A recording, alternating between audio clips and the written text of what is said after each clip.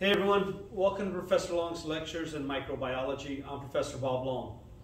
These videos are intended to provide a foundational and fundamental understanding of some of the basic principles in microbiology so that later on we can add more detail and learn from this. So if you've watched my videos, you're familiar with that concept and idea. You should also know that these videos are intended for use by students who are in my courses, but if anyone else out there in YouTube land finds them helpful, by all means hit like and let me know. If you want to subscribe to the channel so that when I add new videos, you're welcome to get them. Also, know that these videos are being done in a very rushed and hurried manner, in a very simplistic way. It's a cell phone, me, and a board, trying to meet some deadlines due to the COVID situation. So please forgive me if they aren't the most professional videos. I'm going to be working on redoing the videos in the near future when I have more time to make them nicer and better and the way that I want them to be presented. Nonetheless, now, in microbiology, we've been discussing a number of topics. We've been working our way through the textbook and through the chapters, talking about the history of microbiology, what is microbiology, the tools of microbiologists, what kind of biochemical tests and microscopes that we use, how do we determine which organisms are present. We've been looking at the organisms. We've discussed eukaryotes and prokaryotes. We've discussed the specific prokaryotes and a lot about bacteria. We've discussed some eukaryotic microorganisms and organisms that at least are microscopic at one part of their life cycle that can cause disease. We've talked about viruses a great deal. We've done some genetic, microbial genetics, and we've done some recombinant DNA technology. We've covered a lot of ground. We're going to start moving into more of how do they affect us in the disease state? Since this is more of a health science course than it is a majors micro for scientists and researchers, we're going to focus on how do we describe the disease state? What are diseases? How do we describe them? We're going to talk about epidemiology a little bit, and then in future videos we'll go into which organisms cause which diseases, and also some treatments and how do we treat diseases. So today is about disease and epidemiology. Now, in order to understand this entire chapter is really going to be a whole lot of definitions and learning definitions, some of which you may be familiar with, some may be a little new to you. So when we're talking about disease, some of the basic definitions, and I'm just going to start listing some on the board here and writing out the definitions and talking about them. You need to learn all of these definitions. Now, first of all, we should talk about what is pathology. Okay? Pathology, anytime you have ology, that means the logic of or study of something, and pathos means disease and death. So this is the study of disease and the processes which lead to disease and death. Okay, so when we're talking about pathology, we're actually talking about, we're talking more about the physiological nature of the disease. We're studying what is the physiology of the disease, what caused it, how does it affect the body, how does it impact the body, what processes is it disrupting in the body, and if we continue to disrupt those processes and cause a disease state, it could lead to death possibly. And so pathology includes sort of the study of death and disease and the processes which cause disease and death. And again, this is more of a physiological view of it, okay? Now, when we're going to talk about pathology, one of the things we need to talk about is what is called etiology or etiology. Now, this is the study of the causative agent of diseases.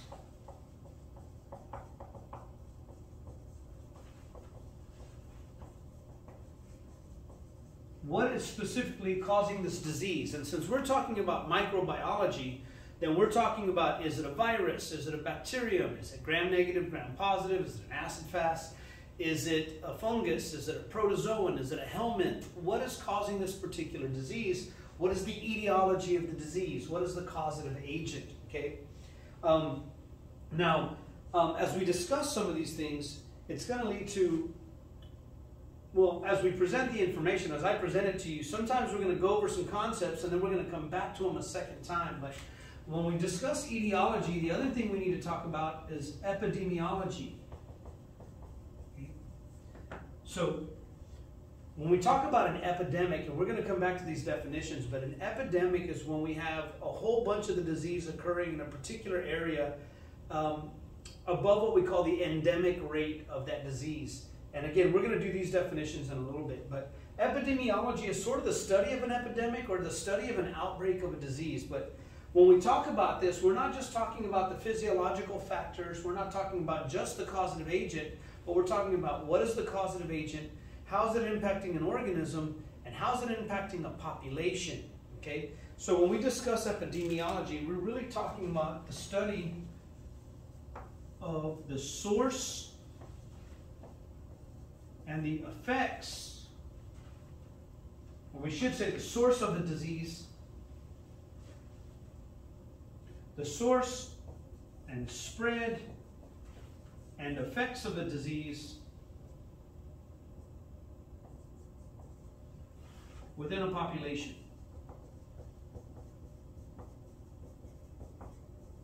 So epidemiology is going to look at the etiology of the disease.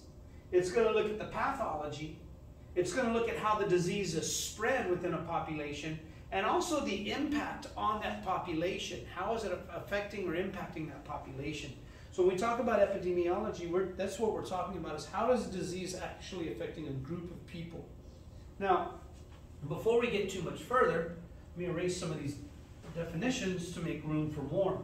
And I may switch colors of markers on occasion only because the substance that is used to clean these boards will sometimes kill a marker, and I have to let the marker sit and resaturate, so I'll switch colors sometimes. There's no rhyme or reason for some of it. Now, when we talk about pathology and etiology and all of that, then we must talk about, first of all, what is a pathogen.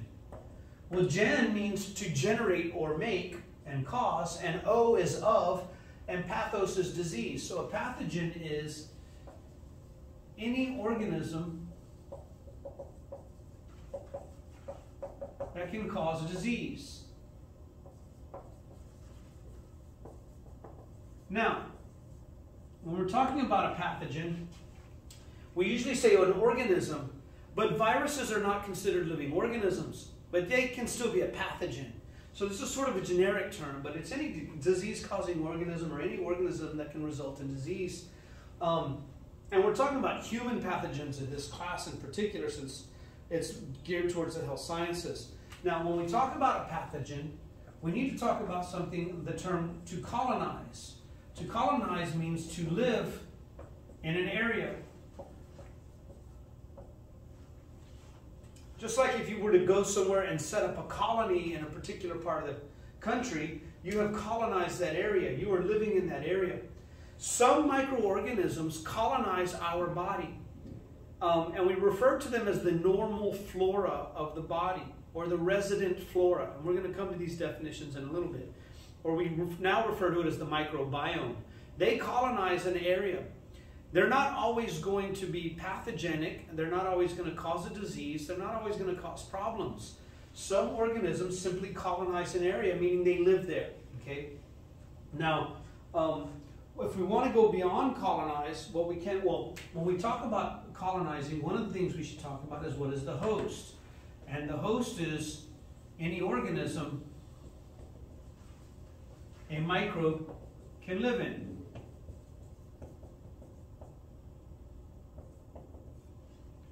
So some microbes live in our body. We would be the host for that microbe.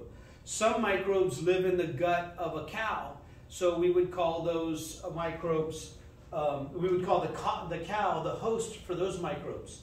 For a bacteriophage, then we would say the particular bacterium that phage infects would be the host for that bacteriophage. So any organism that a particular microbe can live in would be called the host. Now, when we talk about this, a couple of other terms need to come up. And we could go endlessly with definitions, and we're going to do quite a few.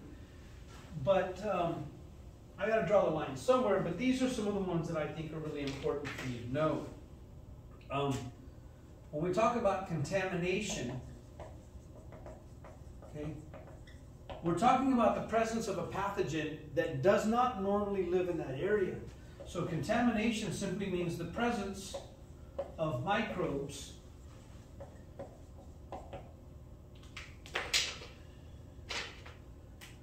not native or natural to that part of the body or to that area. Okay? So, for example, we have some microbes that live in our skin. One of them is called Staphylococcus aureus or S. aureus. You may have heard of Staphylococcus aureus. We've used it in lab, and it's a pretty common one that occurs that we discuss because it grows on the human body, on our skin. Staphylococcus aureus does grow on the skin. Okay, it is not considered necessarily a contaminant on our skin. Now, if I were to break the skin and Staph aureus got into my bloodstream and started rapidly multiplying and releasing some chemicals and could cause an infection, then we would say that's contamination. E. coli lives in our gut. It's not considered a contaminant in the gut because that's where it normally lives.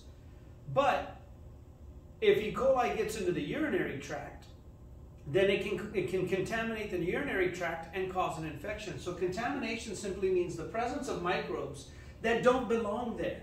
They don't go there, so that area is now contaminated. Okay? Now, some related definitions that we can discuss when we talk about this is, after contamination, we can talk about infection. Okay? And when we discuss infection, what we're talking about is an invasion or colonization of an area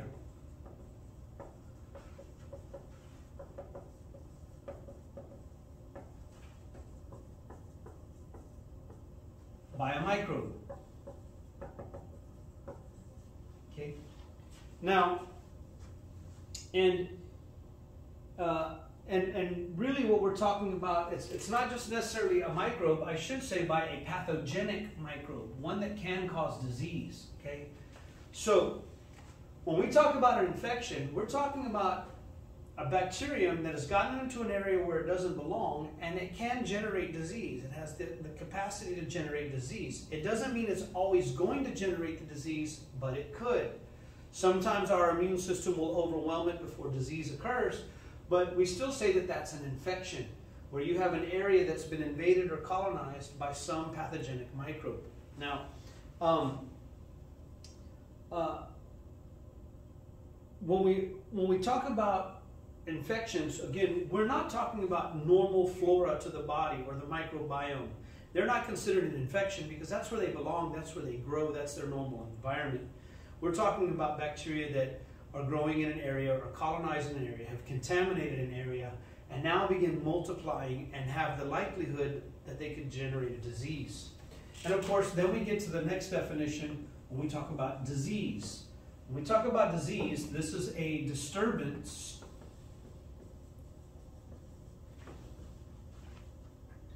in homeostasis.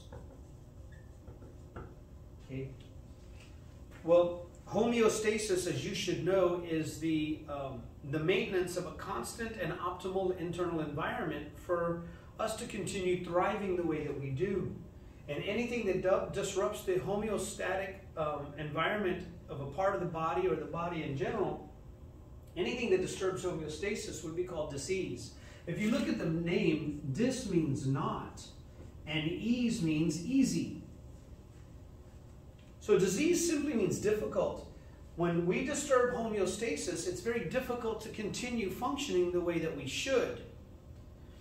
If disease continues, if a particular part of the body isn't functioning normally, that can disrupt the function of other parts of the body that are dependent upon that organ or that tissue. And then that can affect an organ system, and then the whole organism can come crashing down. And so it could lead to death if it's not corrected. Sometimes our body takes care of it, sometimes we need medical intervention. That's all that we mean by disease.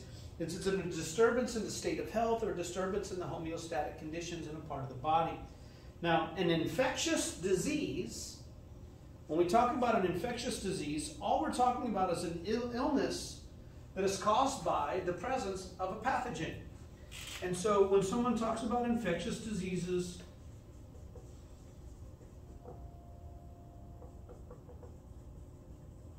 you're talking about an illness or a disturbance in homeostasis caused by the presence of a pathogen. And they're called infectious diseases because as long as there is a pathogen present, that pathogen could possibly spread and infect other people. Okay? So,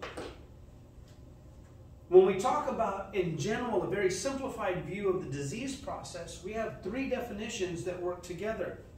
Contamination simply means that we have some bacteria that are not normal to that area.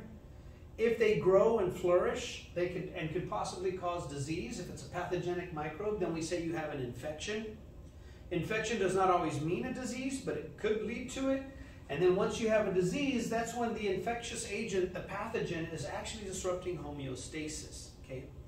So, one good example of an infection is the herpes virus. In herpes simplex 1, that virus lives in the neurons, but in part of our body, but it doesn't cause any disease process. But something can trigger the disease and some stressor, and then we see the disease expressed like cold sores or sores around the mouth. Okay, and so you can say that the area is contaminated, and then you have an infection, but the infection is not being expressed and not causing any disease unless triggered by something. So it's sort of a process here. Now, when we talk about one of the big terms I do want to mention before we move on is this one called sepsis or septic. Okay.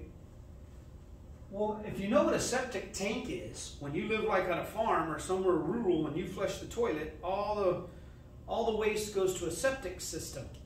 So when we talk about it, and a septic system is filled with toxins and all sorts of stuff that would make you sick. Nobody wants to hang out in a septic tank like they would a hot tub.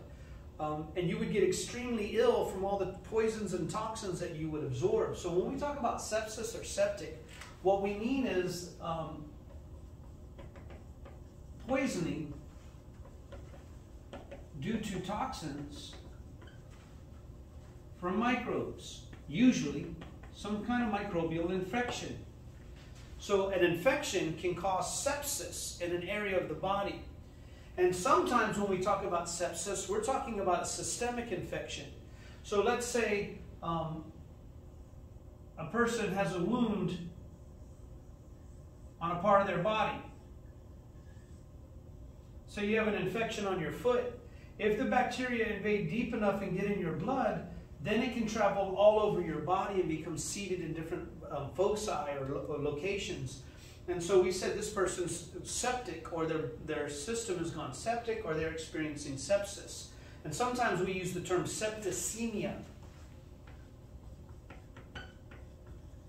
Well, anytime you see emia comes from heme, which is blood. So septicemia is when sepsis is in the bloodstream. It's a systemic infection in the blood that can be pretty bad. Okay? Now, now we're going to come back to a couple of these, and I may do them now so that we can skip them later, but when we talk about septicemia, you can talk about different types of emia. Anytime, as I said, emia refers to something in the blood. So if I told you you have bacteremia, that means you have bacteremia, you have bacteria in your blood, and it's a systemic infection. They can travel all over the body. If I talk about viremia, I'm talking about a virus that's in your blood. If I'm talking about toxemia, then toxemia means that you have some toxins spreading throughout your blood, and it's a systemic infection. You've gone septic. And so bacteremia is a type of septicemia due to bacteria. Viremia is a septicemia due to viruses being present. Toxemia is one due to toxins being present in the blood. Now, A few more definitions and then we'll move on to a couple of other things. When we're talking about infections, we need to talk about this term, the primary infection. A primary infection is a new infection to a host. Okay? It's the first sign of infection in what was already an otherwise healthy individual. So we can talk about the first signs of infection in an otherwise healthy individual or the new infection of a host. This is when something first occurs in a person, primary meaning the first. Now, when we talk about secondary infection, the secondary infection is sort of a second infection that occurs after another infection. So when we talk about this term, this is an infection that follows a primary infection. So, for example, if a person has a cold and their immune system gets somewhat compromised, well, then they might pick up some other infection later on. So you might get some bacterial infection, like something that gets seated in the throat and causes an upper respiratory infection that started with the common cold. The cold was the primary infection, and then the bacterium invading the body, like strep throat, would be a secondary infection. Okay, when we talk about what's called a super infection,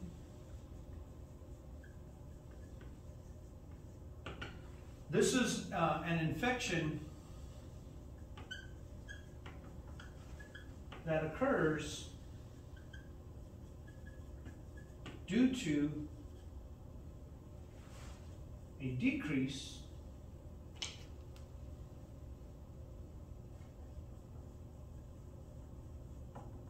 in resident flora. Usually after antibiotic treatment.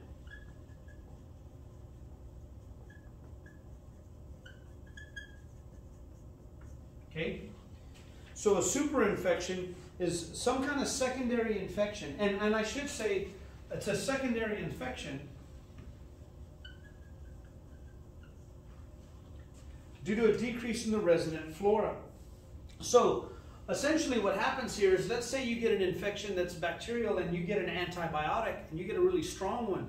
As you take it, not only does the antibiotic kill the bad guys, the primary infection, but it can also kill some of the bacteria that are resident, say, in your normal gut or in the vagina or in the oral cavity. And then due to the decrease of those normal healthy bacteria that are the resident flora or part of the microbiome, another infection can occur. And this occurs because of a concept we've talked before, which is called antimicrobial inhibition or microbial competition, not antimicrobial, microbial inhibition or microbial competition. So if one organism inhabits an area, sometimes the presence of that organism can change the environment to prevent other organisms or make it more difficult for them to live there. There's a type of organism that lives in the vagina, lactobacillus, that causes an acidic pH in the vagina so that other bacteria don't grow very well there. But if you take an antibiotic that kills off a lot of those and the pH changes, now other bacteria can move in and cause a UTI and cause infections. So we would call that a superinfection. It's a secondary infection that's caused due to a decrease in the normal flora or microbiome, usually after some kind of antibiotic treatment. Okay? And then the last one that we can talk about is called a mixed infection. And when we have a mixed infection, it means more than one thing is mixed. It means that there's an infection due to more than one pathogen. Okay, that's all that a mixed infection is. All right. Now, when we're talking about infections and we're talking about bacteria growing on the body and living in the body, one of the things that I want to talk about briefly is what we call symbiosis. Okay. Let me see if this color shows up very well. I'm writing with this color, and I don't even know if you can really read it. Yeah, you can. It's okay. So symbiosis. Well, sim means with, and bio means to live. And anytime we have an osis, it's the process. So symbiosis is the process of one or more organisms living together. Okay? And when we talk about symbiosis, that's all it means. It means two or more organisms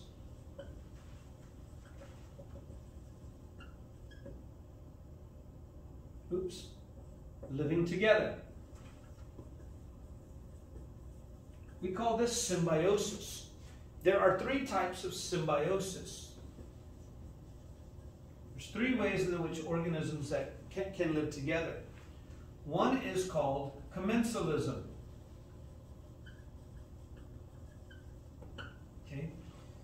So in commensalism, what happens is one organism, usually we refer to it as the parasite, the second organism that's living within the host, but one organism benefits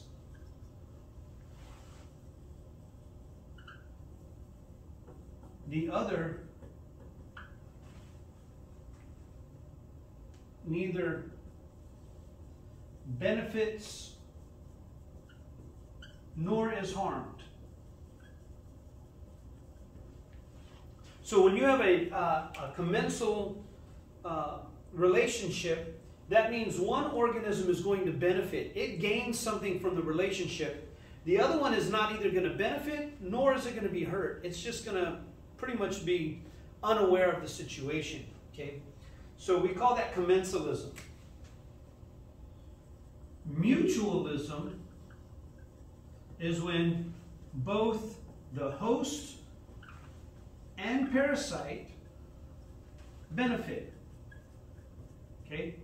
Now I'm using the term parasite in a very loose term here.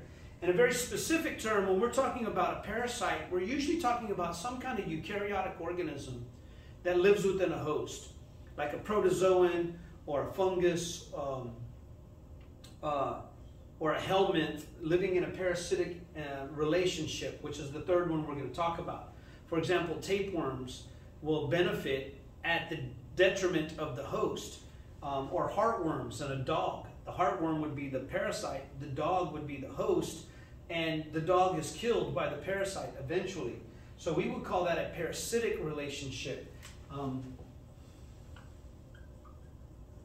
I'm using the term parasite in the more loose sense, meaning anything that lives within a host cell.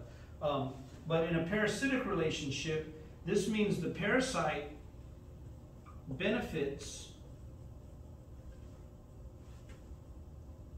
the host is harmed.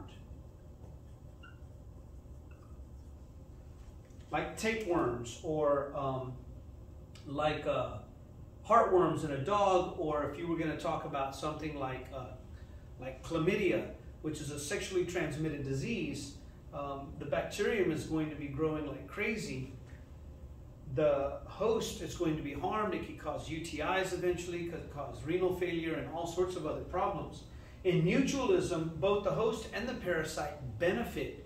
A good example of mutualism, although it doesn't involve humans, is the microbes that live in the gut of certain ruminants like cows and things that eat grass. There are microbes that can break down the cellulose and the plant cell walls and allow them to digest plants. Humans don't have that ability, at least for grasses and certain types of plants. And so we would call that a mutual relationship, because the organism is getting nutrients from the situation, but so is the host. Okay. Now, another example of mutualism, by the way, would be E. coli. E. coli benefit from the waste. They feed off some of the compounds that are in the waste in our feces, in our colon, and they release certain vitamins like vitamin K, which we benefit from. So that's a mutualistic relationship. Okay. In a parasitic relationship, as I described, the host is harmed, the other organism gains some benefit. Okay. Now, let me erase all this. And let me take a drink of water because my throat is getting a little dry. Now, when we talk about the normal gut flora, you're going to hear this term a lot, okay? We call this the normal flora of the body, okay? Flora really comes from the term flower, which means plants, and so this term is being replaced.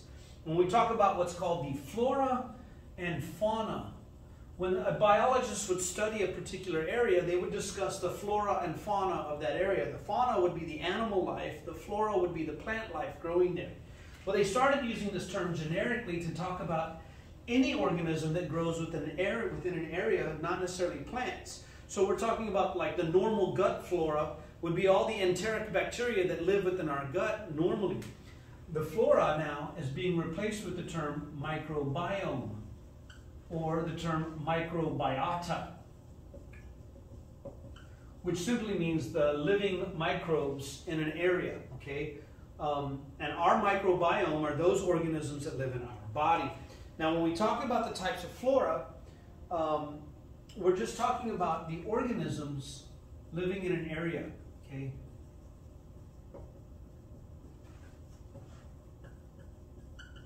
There's different types of flora. One would simply be called resident flora, or sometimes we call them the normal flora, okay? These are the flora that occupy an area indefinitely. Okay? They're there all the time. So they're present in our body throughout our life. And again, when we're talking about resident flora or normal flora, what we really mean is our microbiome. Those bacteria and microbes that live on and in our body all the time, from the time we're born until we die, or at least from when they enter the body until we die, and they're usually in a mutualistic relationship. We're benefiting from them and they're benefiting from us, okay? Now, one of the things that we know, for example, is we have some resident flora, or part of our microbiome. We have some, when we talk about resident flora, we can talk about the external flora, which are the ones that live on the surfaces of the body, like your skin and conjunctiva. And we can talk about the internal flora. The internal flora live inside the body. They would be ones that live like in the oral cavity, in the digestive tract, in the urinary tract, in the reproductive tract. Some that live in our ears and some the cavities inside the body. Now, when we talk about these flora, one of the things that we know that, say, for example, we're talking about the external flora, you can wash them away, try to, right? So if you wash your hands and scrub your body in the shower, you can decrease the number of the resident flora, but you're never going to eliminate them. And eventually those numbers come back. Or if you use a mouthwash and rinse your mouth out and you kill some of the bacteria, they're still going to repopulate the mouth. You cannot eliminate the resident flora, okay? When we talk about what are called transient flora, when we talk about anything being transient, we're talking about something that transfers from area to area or moves from area to area. Transient flora are not permanent.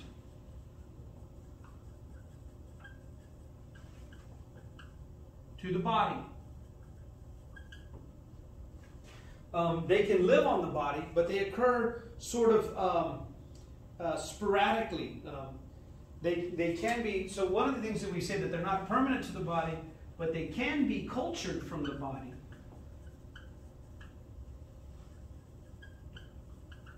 They can be transferred to our body temporarily, but they can be eliminated. For example, if you were to get some bacterium on your hands that's not normal to your skin, like Staphylococcus aureus and Staphylococcus epidermidis live on our skin, and in our hair.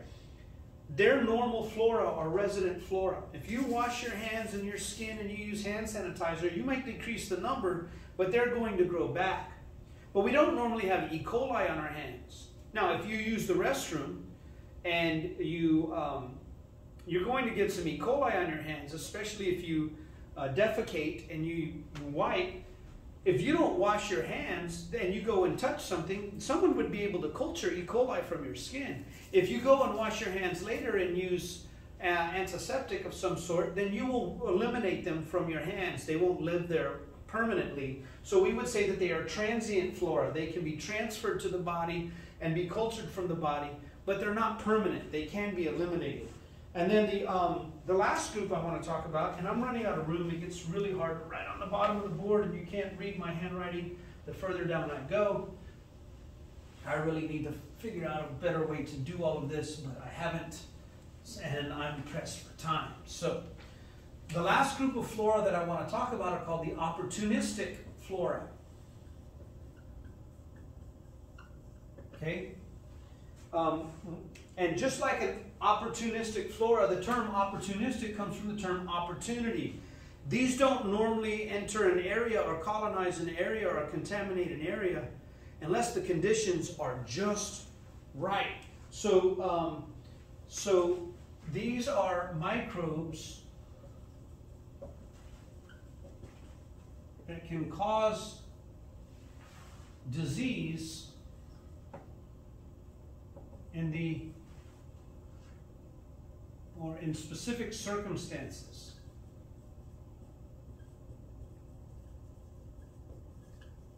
Or we might say, as the opportunity presents itself. For example, again, Staphylococcus aureus lives in our skin, doesn't cause any infections or disease. But if you get cut and they enter the body and get into the blood, then we might say that's an opportunistic microbe. It took advantage of that opportunity. So opportunistic microbes or opportunistic flora are flora that can cause disease, but are normally not they're normally harmless. So it's very specific conditions or just the right opportunity, they can move into a new area and result in disease. Okay. Now, a couple of things that I do want to talk about, by the way. I want to talk about something called a nosocomial infection. Noso comes from, if you speak Spanish, you know the terms like nosotros, which means ours. So, and comial means to lie or coma. So nosocomia means to lie within ourselves. So a nosocomial infection is also now called a hospital-acquired infection. Okay? Or HAIs. A hospital-acquired infection or a nosocomial infection occurs when someone is in the hospital and then they pick up an infection that they didn't have before they came into the hospital. They're not all that uncommon because as you work in a hospital and you are exposed to patients with different infections, hospital staff, employees, healthcare professionals, very often have a much larger transient flora, a different number of bacteria that can be found on the body due to their constant exposure to different microorganisms. And as you work with one patient, you might go into the room with another patient and you might transfer some bacteria there or some infectious agent, and now that patient now has what's called a hospital-acquired infection or a nosocomial infection. So nosocomial infections or hospital-acquired infections are infections that are acquired in a hospital or from medical staff, because medical staff very often have a higher transient infection rate. One of the things that happens very often when a person begins working in healthcare is that you get sick a lot the first year or so from different things that you pick up, and eventually you build immunity to it all, but you can still carry around microorganisms. Like I said, not always does an infection cause disease. You could be carrying an infection and transmit that organism to somebody else and yet never experience the disease itself, but someone else whose immune system cannot keep that infectious agent at bay might get really sick, especially if they're immunocompromised. They're already in the hospital. Okay. Now, one last thing I want to talk about, and then we'll wrap up this video. Our flora can change. Our microbiome can change over time. We acquire our microbiome. Some of it comes at birth. Some of the bacteria and the things that we pick up we pick up as we pass through the birth canal and begin to be touched at the beginning of life, like Staphylococcus epidermidis and aureus, and some of the other bacteria that we pick up. Some are acquired through breast milk and through breastfeeding and feeding off the skin and touching the world. And then we build up, we get exposed to these bacteria and they take residence in our body. And there's specific bacteria that are taken into the gut through breastfeeding. And again, those do what we call microbial competition or microbial inhibition, where the large volume of a particular organism in an area might produce some kind of chemical or substance that prevents other microbes from invading that area. And it turns out that some of our microbiome is very good at preventing certain disease states. And that's why we are now discovering and starting to push again, breastfeeding is really important. Babies get a number of antibodies through breast milk, through breastfeeding, and they also get some of the microbiome from that, which can prevent certain diseases of the digestive tract. And it turns out that studies have shown that babies that are breastfed with natural breast milk develop a much stronger and healthier microbiome and are much less susceptible to specific diseases than babies who are only fed formula. So our microbiome is developed and changing over time. And another thing that we know that happens is that because certain hormones are lipid and cholesterol derivatives, the sex hormones, estrogen levels can be very high in a newborn due to the absorption of estrogen from mom who's secreting estrogen during pregnancy. And that estrogen can help change the pH of certain tissues, particularly the vagina. And so little babies sometimes are not susceptible to things like certain vaginal infections due to the presence and growth of what are called some lactobacilli. They won't get as many UTIs initially, but if they're not getting the lactobacilli through breast milk and those lactobacilli do not colonize the vagina or the urinary tract, then any E. coli from a dirty diaper that isn't immediately changed can enter the urinary tract and result in urinary tract infections. So estrogen can have an impact on UTIs and sometimes prevent that. And that's why UTIs can be much more common at different parts of the menstrual cycle in females. Now, I don't want to continue. We could go on and on and on about this stuff, but I hope that you have some idea about some of the definitions that you need to know, and we're going to continue to use these definitions in the next couple of videos. And you also understand a little bit about the flora and the microbiome.